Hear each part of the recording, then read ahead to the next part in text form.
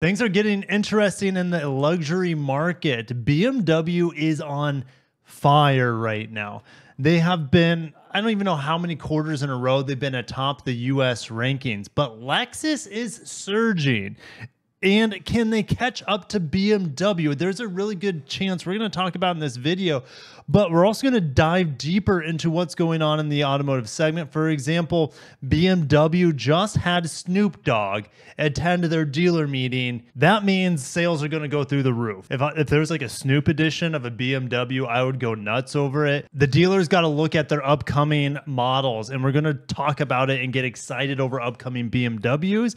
Right now I'm driving the i7 this week. Make sure to watch my review on it. It's like $157,000. It is crazy. I prefer to drive that over the Genesis G70 that I have in the driveway this week. Well, yeah, of course I would. We'll also talk about rival of Lexus and BMW, Mercedes. They're just not even competing anymore, and they're reporting their sales as wholesale, and we'll talk about why that's a big problem here in a little bit. But this is fresh off the press today, or it could have been late yesterday. Tesla to lay off more than 10% of employees globally as EV sales fall. We'll talk about this, and we'll also talk about the depreciating EVs. Yikes. Grab your snacks and drinks. It's going to be fun as we dive into the luxury market and the floundering EV market here in April of 2024. Lexus set a record for first quarter all-time with 78,000 units. They're only 6,000 units behind BMW. Mercedes, double asterisks here. They're only reporting wholesale, and it is not including their vans like the Sprinter and Metris either. And so when you only report wholesale, all that's saying is, hey, here are all the vehicles we made and we gave them to the dealers. It doesn't mean the dealers have sold them. In fact, we know the EQS model is like the longest, and the EQS SUV, they sit on dealer lots longer than essentially any other vehicle on the market. All right. So Mercedes-Benz here, we can't even like tally these numbers accurately anymore. And it doesn't honestly matter because they're no longer in the race for number one. They're a distant number three at this point behind Lexus and BMW. And Lexus, like I said, had a first quarter record. And if they keep this up, they could pass BMW by the end of the year in total sales. Will they be able to do it is anyone's guess. They are pacing after the first quarter to have a record year, probably like 350,000 units. And that could beat BMW's total when it's all said and done. Time will tell, right? So make sure you're locked into the channel because I love covering luxury more than mass market sales. Feel like there's more bragging rights to be had instead of selling just an ass ton of pickup trucks and say, hey, I'm the number one retailer seller in the United States. It doesn't get to me like it does luxury. And I used to sell luxury, right? Audi having issues with cars in the ports with illegal parts. That's why they're down on the quarter. Cadillac, not sure what the issue is, but they were down on the quarter. Volvo surging. Volvo looking one of the strongest brands up there with Lincoln and Land Rover. And when I mean strongest, I mean having the best sales compared to last year. Jaguar was up 19%. Total luxury is only up 2%. Largely, you could say Lexus alone, if they were neutral, the luxury market would be down. All right. But their volume is doing really, really well right now. BMW is on the offensive right now. It's going to be really exciting. So BMW will be bringing 40 new and updated products to the market over the next 5 years. Dealers were shown in the Aria Resort, which is funny because that's the name of a Nissan vehicle. Anyways, the Aria Resort and Casino in Las Vegas. BMW briefed dealers across the Americas on an early look of 10 new and redesigned models coming in the pipeline. And with Snoop Dogg in attendance, not only that, performing with a little gin and juice, the product is just unreal, said one dealer. Companies like Tesla should be shaking in their boots because BMW's electric stuff is outrageous. BMW, yes, their EVs, they're the exception right now. BMW EVs are selling really fast. Lexus RZ, it's a joke. Mercedes, bigger joke because their vehicles are so ugly and weird and no one wants an ugly EV. The i7 I have in my driveway, it looks just like the normal 7 Series. All right. It's hard for me to tell the difference, at least in the non-sport model. Like right now I have an M Sport and you can get the M70, which has like 600 horsepower, whatever. It's ridiculous. The xDrive 60 is already fast enough for me. Regardless, BMW's EVs look just like their non-EVs. And I think people like that. They don't want these weird, freaky looking cars that look like spaceships or melting butter or whatever it is. So BMW is, they made the right decision there. Lexus RZ, it has a lot of Lexus design styling elements to it, but to me, it only looks good at nighttime. And I don't think BMW has to worry about Tesla. Tesla is not even luxury anymore. Well, I never considered them luxury, but now Automotive News does not consider them luxury. They call them mass market. And that's what I've always considered them. The demand for Tesla is just no longer there. Laying off 10% of employees is about 14,000 people because they employ about 140,000 people as of December 2023 is minimum because it says more than. So we could see more than 14,000 people get canned from Tesla. Right now, it's down about 5%. It had a little boost here, so it's just not doing that well today. I'll just say that, down 5%.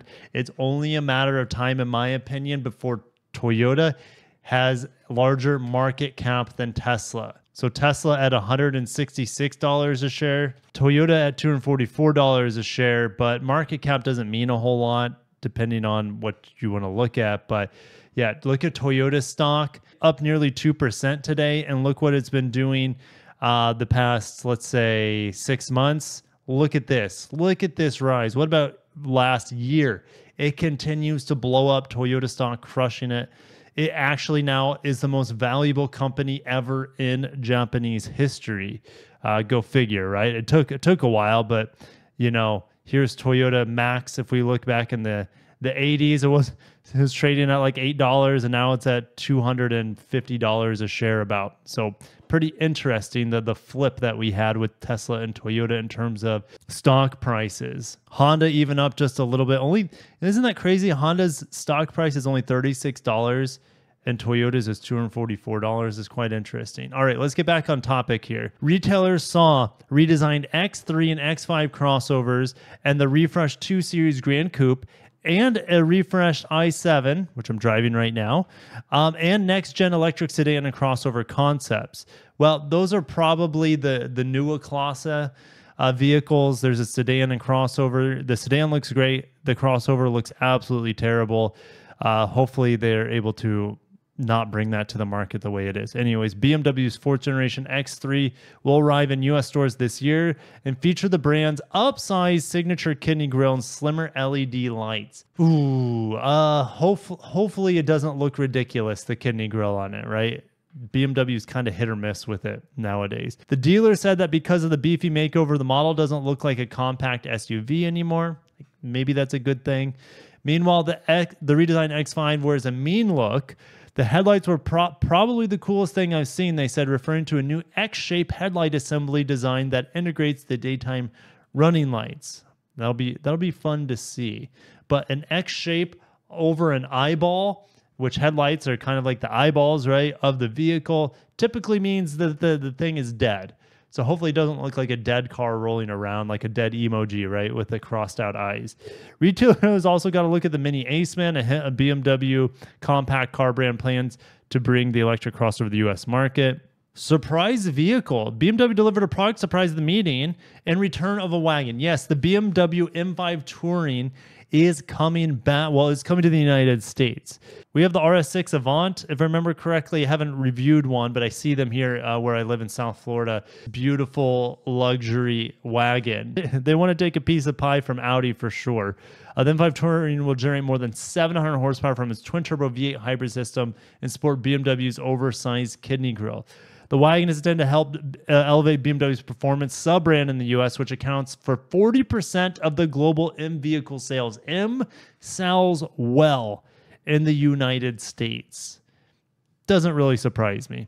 People have a need for speed here. BMW didn't say how many copies of the sports wagon will be allocated to the United States. No surprise. They're going to keep the volume low. They're going to gauge the interest and the demand for the new M5 Touring. Hell yes. The automaker aims to top last year's record sales of 362,000 sales. If we multiply 84,475 times 4, well, it doesn't look that impressive. but first quarters are always really slow, and then the second, third, and fourth quarter especially get really big with volume. 362, I think the highest that Lexus ever got was around 355,000, but Lexus has a record first quarter, so they might be able to blow past that. It's going to be a race to the finish between BMW and Lexus, and I can't wait. Anyways, I keep coming back to that because it gets me excited. BMW supply is only 32 days. Only Toyota and Honda's day supply is less right now in the United States. BMW said to dealers that the electric future will be slow. And just like Toyota and Lexus, execs said a diversified powertrain